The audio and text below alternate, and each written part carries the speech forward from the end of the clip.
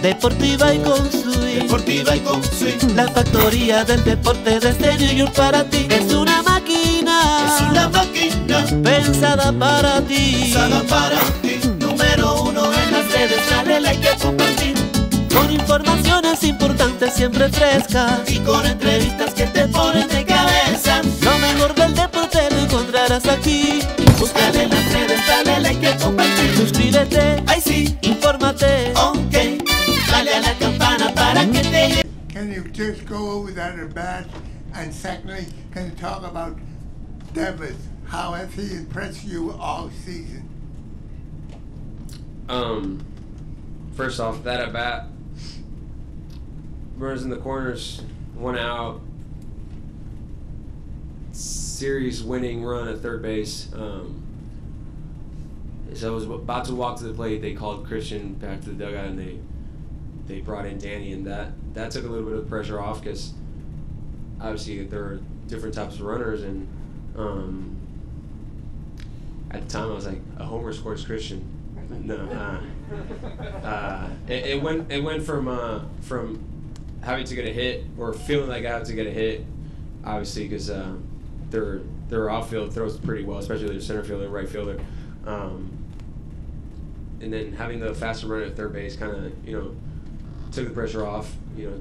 Obviously, I don't have to do that much. I just have to get a pitch where I can, hit a fly ball and score them. Not trying to do too much. And I'm glad I was able to get that pitch, and I'm glad I was able to get the job done. And your other question, Rafi. When I signed here and I looked at the roster and I started looking at their pages and their profiles as far as like whatever their stats, and I was beyond impressed with our third base side of our infield. I was like, how come nobody talks more about these two guys? Like, these numbers are ridiculous. Like, nobody's talking about them. And being in the National League, especially in the West Coast, you never get to see them play or really pay attention to what's going on in the American League. And I knew they were good players, but I didn't know they were that good. And spring training was a pleasure to watch those two guys. In the batter's box, they're as dangerous as they get, and it was fun seeing them how they prepared and how they went about their business, and getting to know them was a pleasure, and getting to see Rafi for 162 was special. And then people are talking about what's going on with him and his health and all this, but he keeps finding a way to get the job done, and he came up huge for us tonight, and I'm glad he had the night he had. Tyler in the fourth row. TK, this team had a really, really tough year last year in the 60-game season. What was it, besides the chance to play every day, that made you think that you could win here, that attracted you to Boston?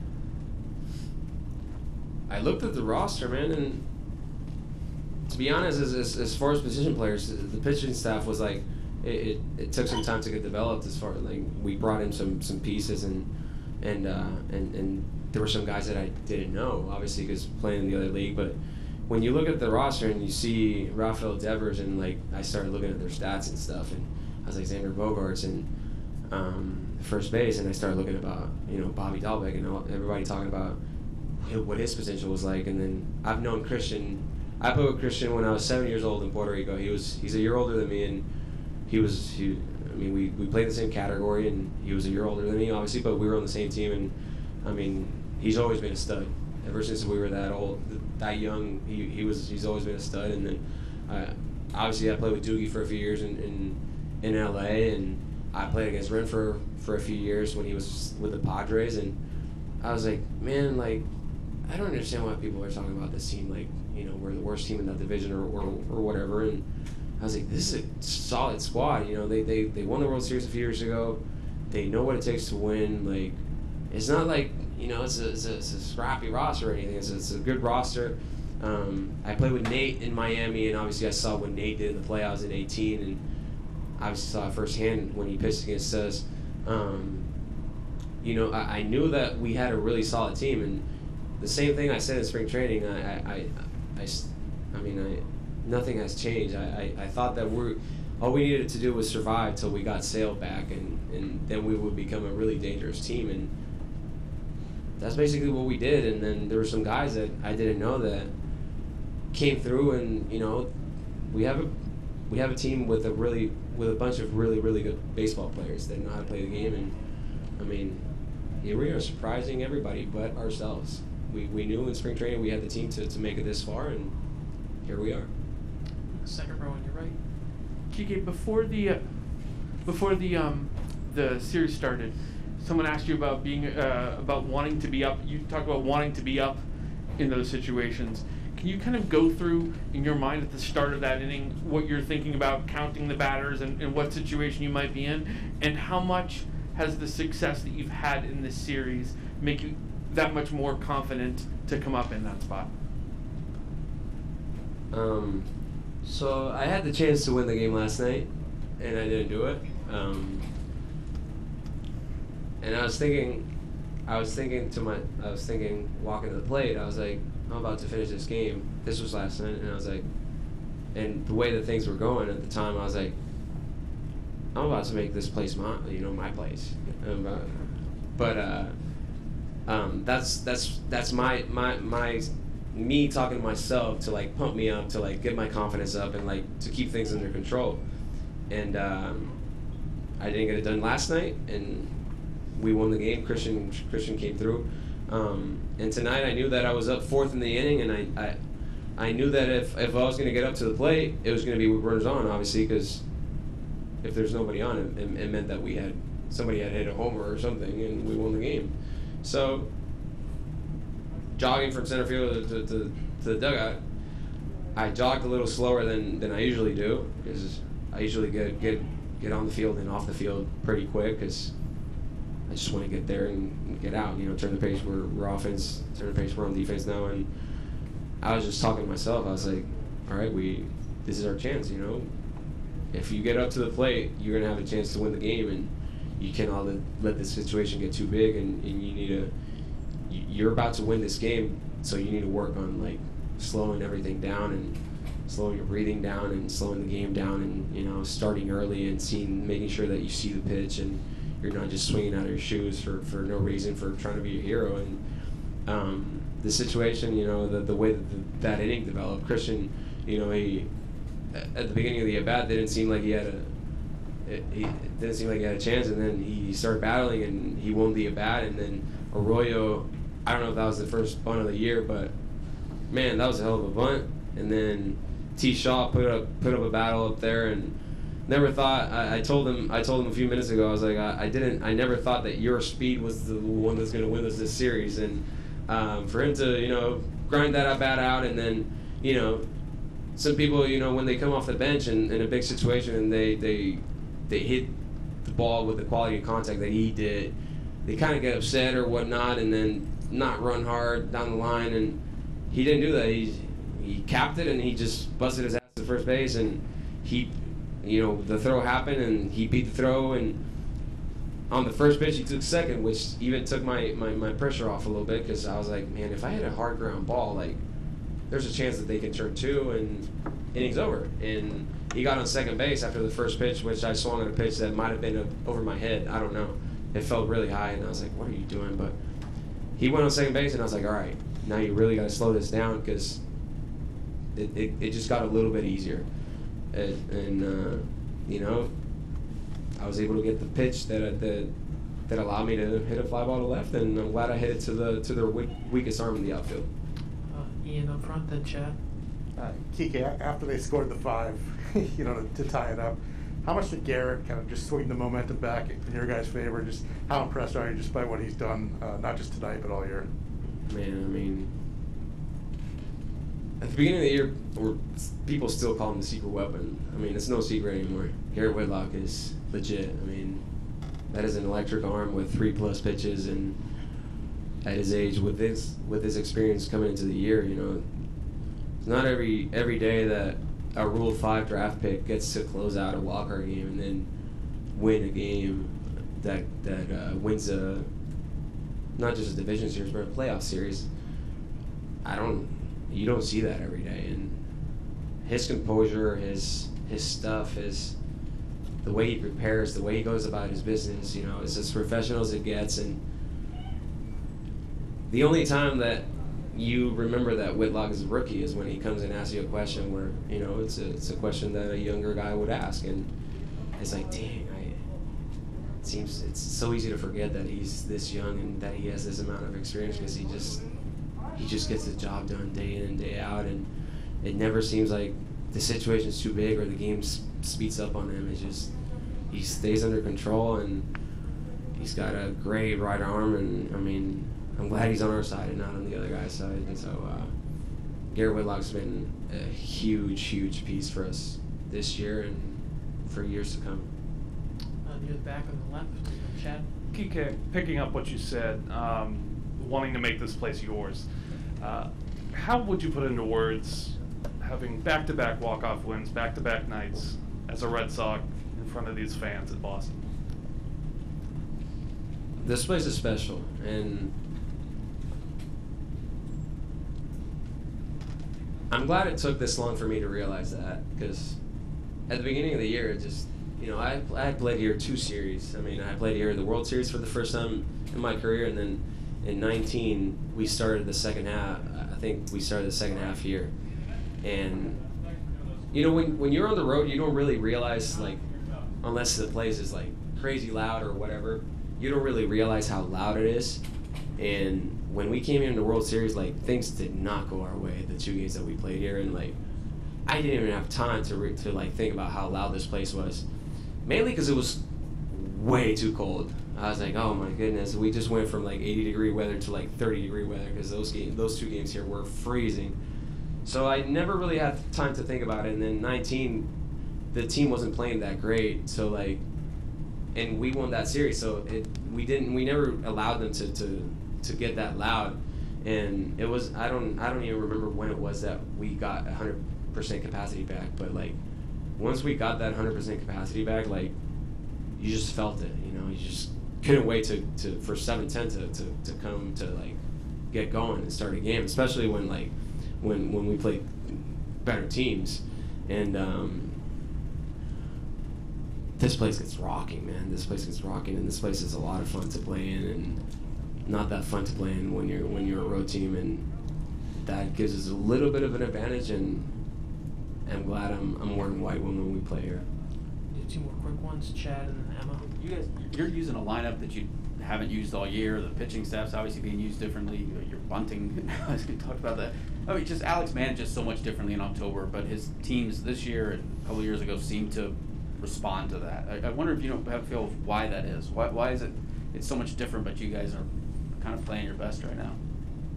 Man, it's October. Like, it doesn't matter what happens. All that matters is get that W. And I mean, you've seen it. Like, all the starters, if they're not starting that game, they got cleats on and they're in the bullpen and they're ready to go. And like, that's our mentality, and that's the mentality that good teams have, and that's what it takes to win. Like, whatever it takes to win, and like, when you have that mentality, good things tend to happen. And I mean, that's our motto right now. Whatever it takes to win, and just win today, and we'll worry about tomorrow. And I mean, lineup, bullpen, starting rotation, like, it doesn't matter. We're a team, and we're one. We're not 26 dudes. We're just one. We're one. We're collective, and you know, when things don't go our way, we're gonna pick each other up, and when things go our way, we're gonna hype each other up to, you know, to make ourselves feel good and make that really good confidence, good feel last longer. And I mean, we're playing really good baseball right now, and that's all that matters. We've celebrated, quote unquote, 3 times, and we're looking forward to celebrating 2 more times. Finish with Emma in the back left. Kike, what does it mean to be where you are as a team right now, and to have had the season you've had individually after being given an opportunity to show what you can do as an everyday starting player, and just to show what you can do when you can play every day? First question, I mean, feels great. I mean, no lie, it feels great. I mean, going into spring training, we would all say that, you know, we have the team to get to October, to get deep into October, and people would kind of like look at us through Zoom. Obviously, we would look at us like we're crazy, and you know, we didn't really cared what people outside our clubhouse thought about us as a team, and we knew what we had in our hands, and it was a matter of us taking care of business, about controlling what you can control. And the season was one giant roller coaster, but it was a fun roller coaster, even when times weren't that fun. And we had first place for a long time, and then we started playing not so great, and then Tampa took over first place, and then they took off, and we started playing up and down, up and down, up and down, up and down, and people are like, oh, the real Red Sox are showing their true colors or whatever, and we just didn't care. We knew that a 162 game season, it was about ups and downs, and it was about not riding the highs too high and the lows too low. And I think we did a heck of a job not letting the struggles get to us, and just keeping our head up and looking forward. If we didn't win today, we were looking forward to tomorrow, and so on. And we were able to come into the last 3 games of the season that mattered, and we took care of business. Even it was a really fun series. It felt like a playoff series, even though the other team didn't even have a winning record, but they played like a playoff team at the time, and we took care of business. And then going into the Yankees Walker game, it was fun. It was loud here. It was electric. And going into Tampa game 1, it was kind of like we got punched in the gut, and it was a matter of are we going to turn the page, or are we going to just feel sorry for ourselves? And that's how teams get swept. And we did a great job at turning the page and winning the next 3. And for me personally, free agency, main priority was finding a place where I could play every day, but I didn't want the easy way, playing every day. I didn't just want to play every day to play every day in the big leagues. I wanted to play every day where it mattered. And I told my mom, I was like, yeah, there's nothing that compares to winning the World Series, but I want to go somewhere where I can win the World Series and be in that starting lineup every day. And it feels like I'm a little bit more important piece than just one more guy on that team. And Boston ended up being the greatest of fits, and I don't regret that decision one bit. We'll finish up with Tyler in the aisle there. Just Kevin Cash was saying that we just were not able to create that swing and miss that we did so well during the regular season. He said it was just a relentless lineup, the constant pressure.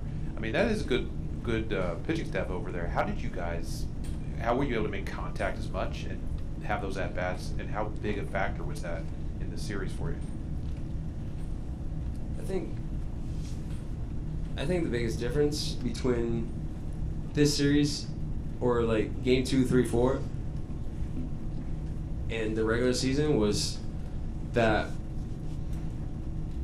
we knew it would take a collective 1 through 9 to get the job done.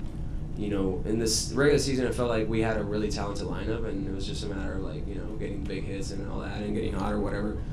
But everybody had an individual approach, and it was different. And we just, going down the series 1-0, it was just we need to find a way to have a 1 through 9 approach. We need to have a team approach, and we need to all get on the same page and do the same thing and attack the same way. And that's kind of what we did. And playoff baseball, sometimes if you don't let the moment get too big, it kind of brings the best out of people. And we were able to lock it in and make better decisions at the pitches that we wanted to swing at, we wanted to attack, the zones that we wanted to attack. And it started off with game 2 and kind of went on the next 2 games. And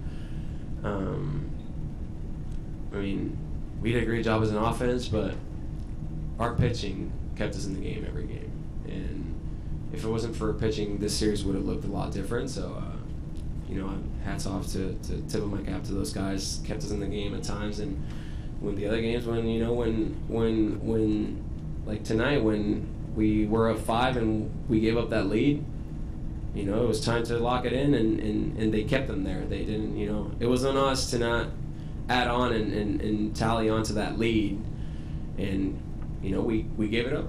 So what? Let's keep them there now and just give ourselves a chance to win this ball game, and that's what they did. And the rest is history. Chino aguacate, Hawái, estamos en la máquina deportiva. Los Yankees no van para ningún lado.